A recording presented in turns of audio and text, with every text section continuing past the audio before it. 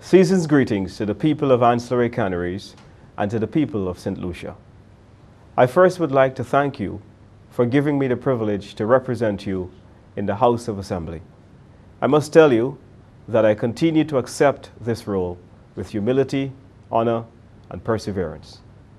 In the last 6 months, we have traveled a very difficult road. It's been a journey where we lost many of our neighbors, friends, and loved ones due to illness and even the wave of violent crime which continues to grip our country. To their families, we mourn with you this Christmas and wish you all of God's peace through this rather difficult time. As if this wasn't enough, our farmers suffered tremendous devastation in the recent passage of Hurricane Matthew.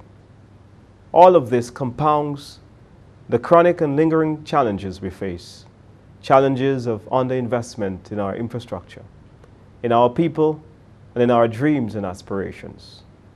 Scripture tells us, though, that weeping may endure for a night, but joy comes in the morning. We must therefore take comfort in the extraordinary promise that we possess in our environmental and human capacity as building blocks for development. Our collective resolve is the bedrock to overcoming these obstacles. I am encouraged that in the coming year, we are likely to see new investments from the private sector in factory plants and added attention to our roads and other infrastructures. The year 2017 will also see the reopening of our playing fields currently under renovation and the commencement of repairs to others.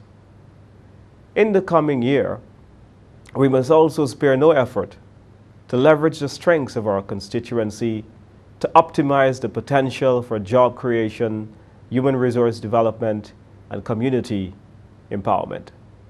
This should be our credo for the new year.